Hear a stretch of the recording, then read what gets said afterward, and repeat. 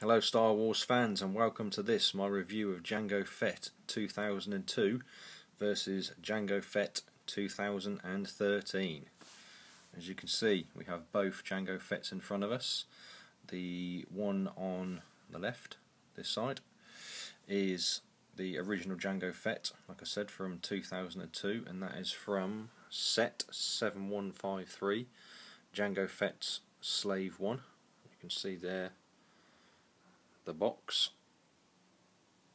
for Slave 1, and Jango Fett 2013, which is from set 75015, the Corporate Alliance Tank Droid, which you can see the box for there.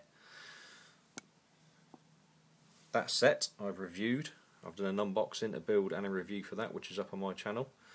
The Jango Fett Slave 1 I will be doing a review at a later date, hopefully soon, to give a review on an older set, obviously 2002. So into the review for these two particular minifigures. So starting off with the original Jango Fett from 2012.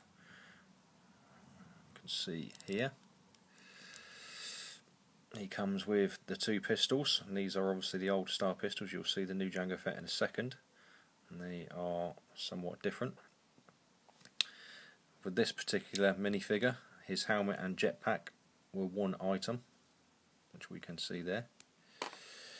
You can see his face printing, one-sided, on a black minifigure head. I'm just going to remove the two pistols,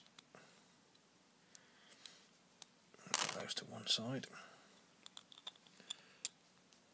and you can see there's no back printing on this particular Jango Fett.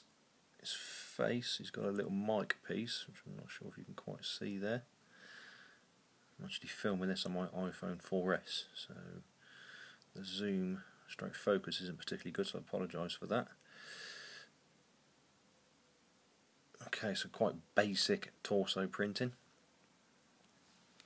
Now the other thing that this set, or sorry, this minifigure did come with, which the new one doesn't, was a hairpiece. So there we go, that's him with his hair on. So Jango Fett and his hair. Okay, you can see that there. Remove that, I'm going to put his helmet back on, put him back.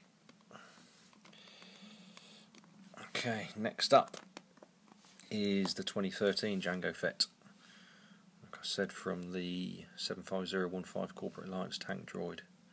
Some really good printing on this newer Jango Fett. Really see the difference. And there's his pistols. Like I said, they are very different from the original ones. I'm just going to remove those. You can see his front torso and front leg printing. And his helmet, and with this one, the helmet and the jet piece are both separate, so you can see his helmet with an antenna affixed there. It does come with, I think, 3 additional visors and 3, I believe, additional antennas also. So we see his face printing, and again it's just one-sided. You can see his beard or stubble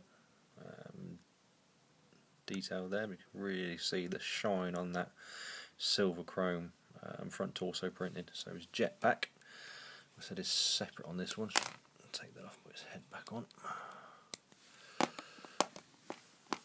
So that's his jetpack piece. You see there, obviously just fits over his neck. Okay, and onto the rear torso. This one does have rear torso printing as well. Again, that silver chrome detail there.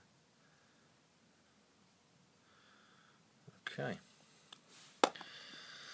so conclusion, out of the two, obviously the newer one comes with a separate jetpack.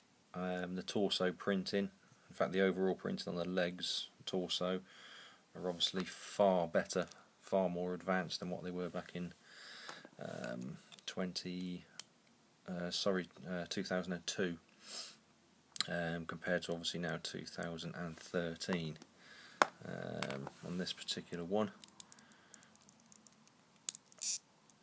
I do quite like, although it's an older one, the face on this one, but that's personal choice.